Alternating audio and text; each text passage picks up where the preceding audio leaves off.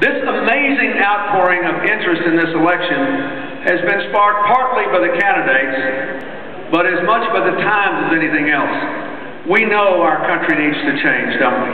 Yeah. We all know that. And our country will change. The question is, how will we change and how will it affect your lives and your future? That is the great test here.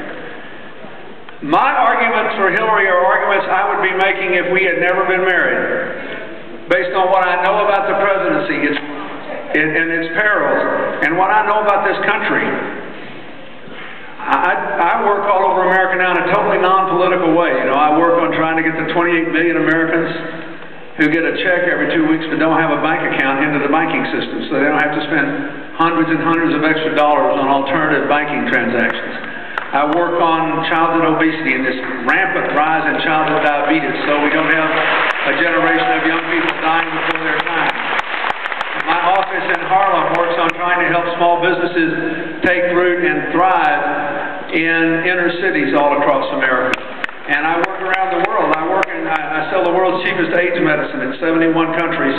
It keeps 1.2 million people alive all around the world. And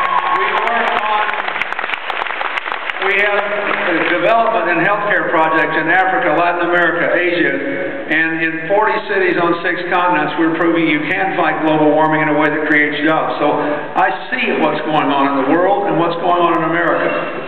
I would be here for her if we'd never been married, because I believe she is, bar none, the best candidate for president I've had a chance to support.